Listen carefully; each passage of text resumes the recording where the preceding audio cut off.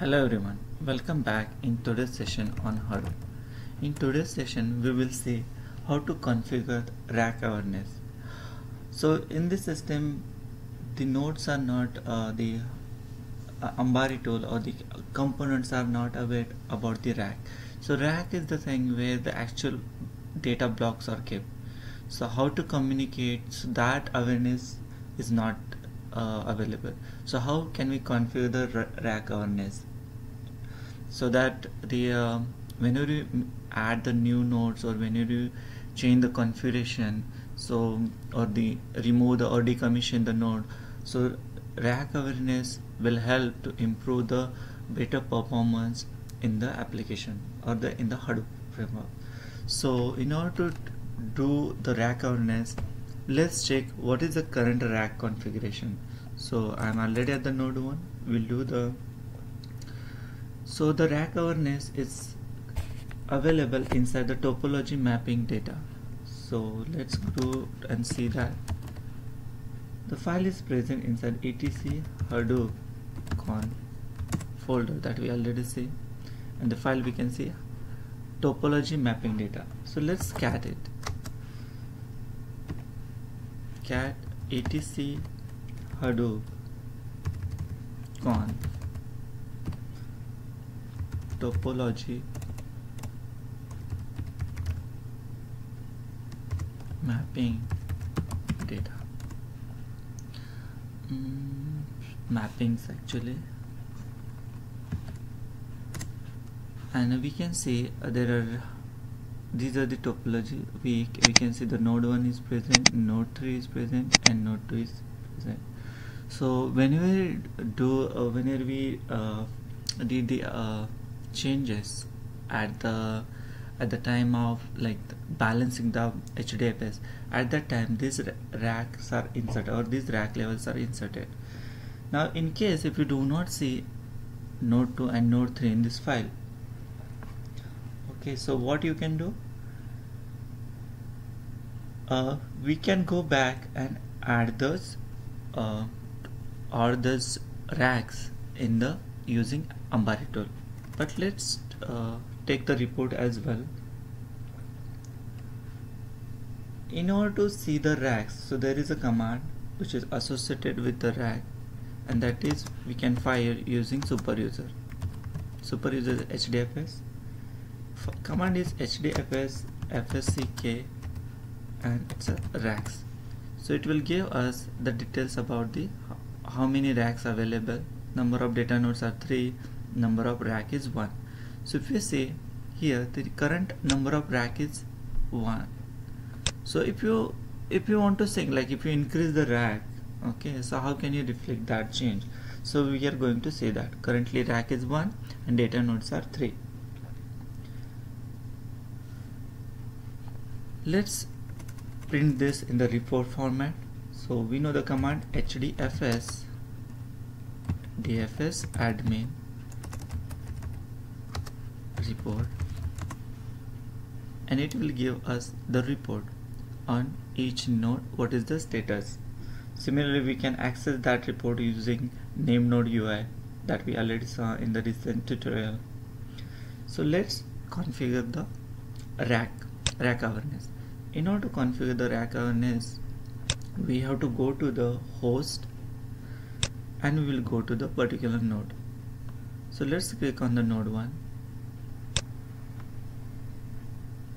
We will add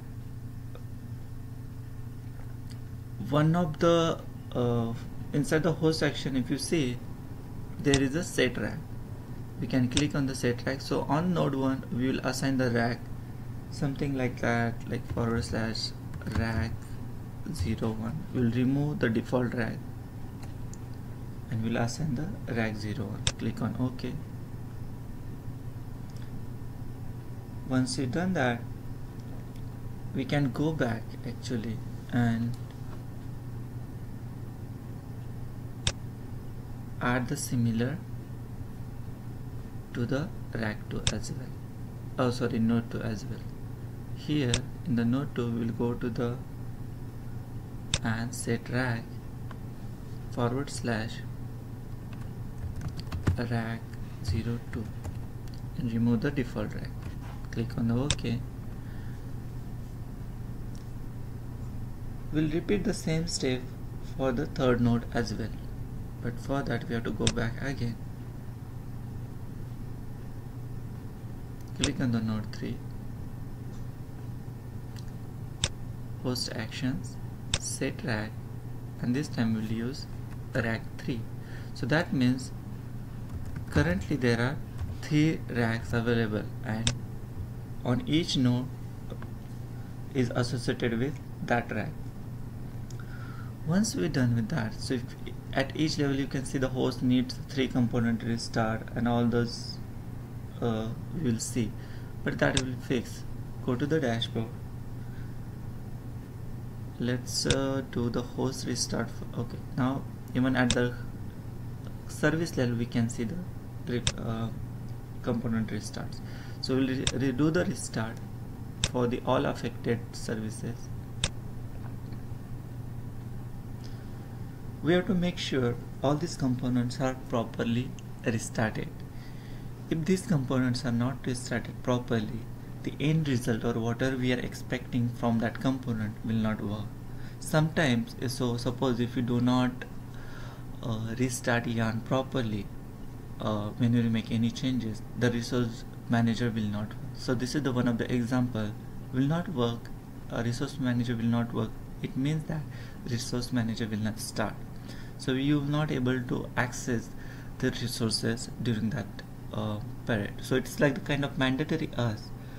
When you receive warning message to restart the components, you have to go ahead and then restart.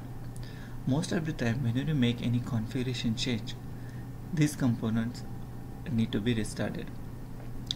For example, if I add the configuration, if I make any configuration change inside the Hdfs conf in the advanced section, it will ask me to restart Hdfs services, MapReduce services, yarn, or some of the other component.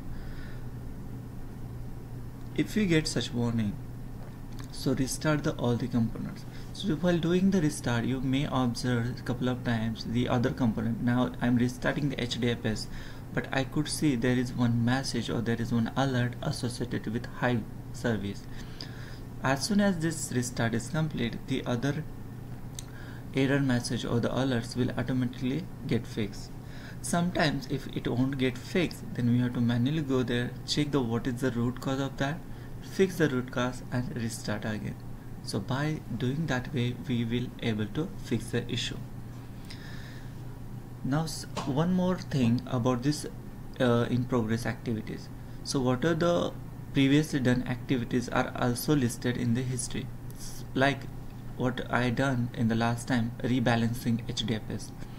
It gives me the idea about what operation we are doing, what is the start time of the operation, how long it took to complete that operation. Now we just restarted the Hdfs component, click OK. Now you can see the Hive warning message also gone. Similarly, we will do the restart for the MapReduce because that is the one of the affected component for changing the nodes with associating it with different kind of racks. So rack are the physical components where the actually block of data is stored. So we are done with the restarting. We'll go to the, let's wait for the, get it refresh. Yeah, now it is ready. We can go to the component and we'll verify now how many racks are available. When we check initially, there was only one rack was available. Now we will cat the mapping file. Let's do, okay, let me do this. Let me exit out of it and I will do the cat on this mapping. So I could see there are 3 nodes. Node 1 that was initially associated with default rack. Now the node 2 is associated with rack 2, node 3 associated with rack 3, node 1 is associated with rack 1. Now we did the cat. Let me run the another command which will give me the idea about the racks. and the command is Hdfs Fsck racks. So how many racks are available?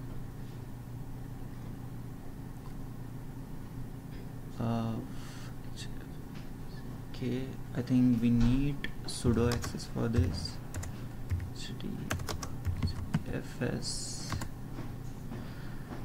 Hdfs Fsck minus racks. Let's try out this. It's a healthy, and currently I can see the racks are 3 and the data nodes are 3. We can exit it, and we can conclude here. We can associate the different nodes with the different racks, and we'll make the rack awareness we can achieve. Thank you for watching the video. You can subscribe my channel for more interesting update about Hadoop. Thank you and have a nice time.